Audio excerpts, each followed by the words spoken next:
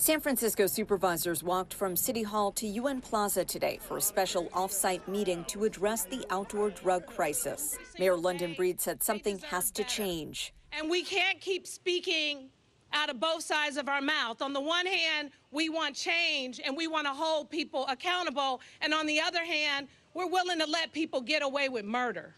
Supervisor Aaron Peskin said the open-air drug problem is not a new one, but one that has become so visible many San Franciscans do not feel safe. Even though San Francisco, in most of its neighborhoods, is as safe or safer than it was prior to the pandemic.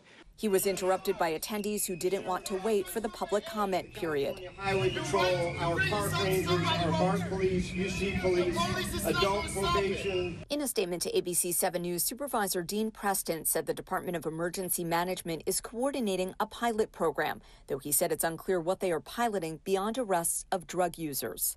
He tweeted, "Arresting people for drug addiction is not moderate nor common sense. It's reactionary, cruel, and counterproductive."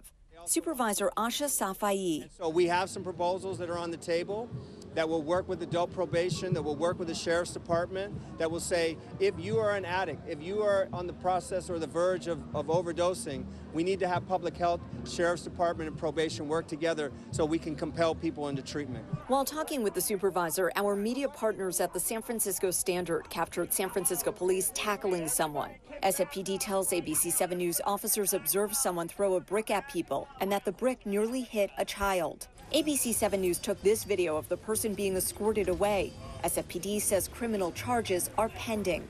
In San Francisco, Melanie Woodrow, ABC 7 News. A short time ago, Supervisor Aaron Peskin released a statement about the meeting and the arrest that Melanie just mentioned. He says, in part, quote, "If we can't guarantee everyone's safety when the mayor and her security team are present, we have lost control of our public realm."